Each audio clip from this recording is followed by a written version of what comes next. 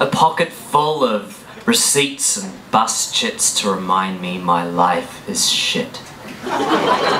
Just got back, still on a thumbtack, twice the price to ride in luxury leather seats, but I don't even eat meat, nor do I need free Wi-Fi, constant on-the-minute news and weather updates that never change, a place to store my baggage, tuning out to my problems on their heated seats, a constant chorus of electronic beeps to ease the pain of thinking. A lack of conversation, mind-numbing, no chance to meet new people or just connect as human beings.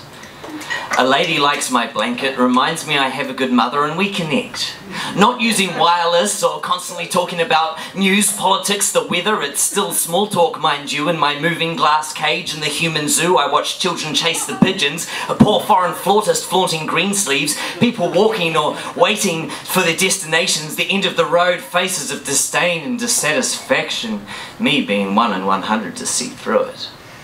But I step onto the platform to conform, my feet they stick to the street, the gum that fills the cracks, can't find a space without a used prophylactic or gymnastic, coffee orders of double shot trim soy latte backwards flips just to get a hit of the world's most popular trip. And recidivist white collar criminals come wrapped in fancy blanket trench coats, the latest fashion in boat shoes with cheap suits and the bus stop blues, smoking a cigarette, walking up and down, waiting for the next trip into town on leather seats, a momentary meet and greet with the driver who overcharges, cocks his head back in laughter and makes you sit down.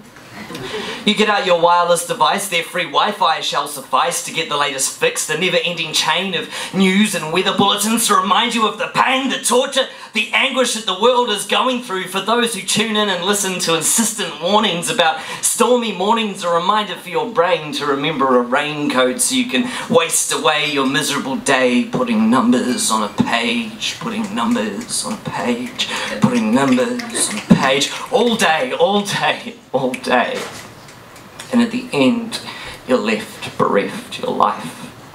It boils down to just another receipt, another bus chit.